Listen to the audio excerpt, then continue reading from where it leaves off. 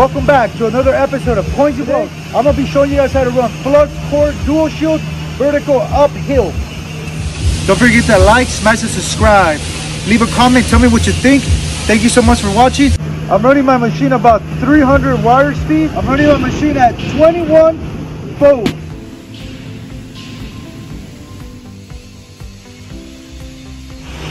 Very important, learn how to brace yourself. Whether it's using your elbow, your hip, or even just your feet. Learn how to get comfortable and brace yourself. So here what we're doing is, we want to keep the angle facing up.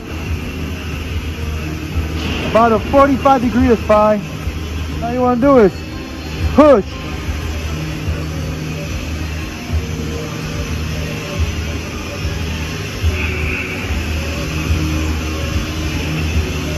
All the way up.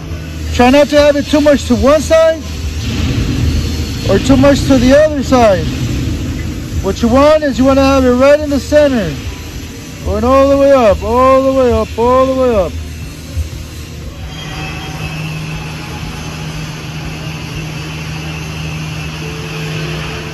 So don't forget, keep the angle at about a 45. And then slow push all the way up. Try to keep your stick out at about 3/8 or half an inch from your nozzle. Make sure you watch both sides of the puddle. Don't pay attention too much to the wire, but pay attention to your puddle. Also, don't wait that long because it will bulb or start to droop or melt and just fall down, and you don't want that. You kind of have to strike your arc, make that puddle and go. We'll see right now. Check this out. Brace myself. Angle my gun. Dry run. Let's do it.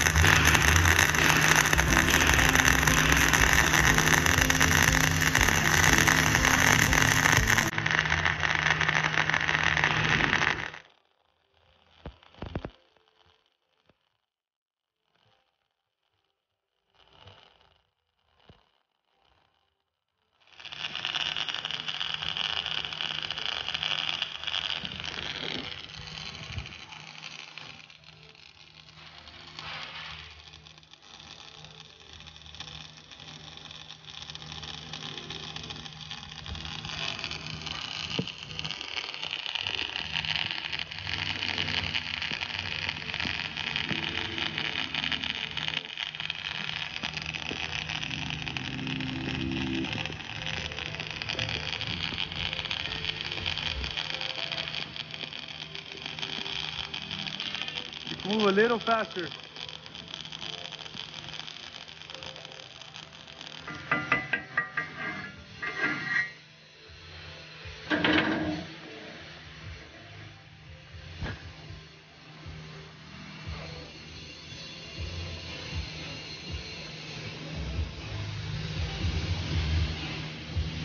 Don't forget to like, smash and subscribe. Leave a comment, tell me what you think. Thank you so much for watching. Dual shear flux core welding vertical uphill. Push. Let's go.